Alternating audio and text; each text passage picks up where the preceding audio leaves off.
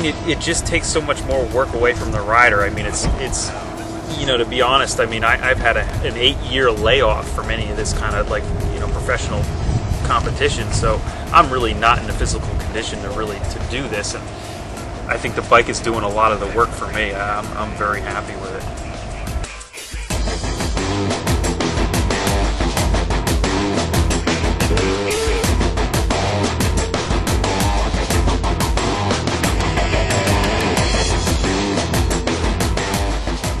I had a couple opportunities just to turn the system on and off, and you know, it's a night and day difference when the weather is so extreme like that and there's so much mud.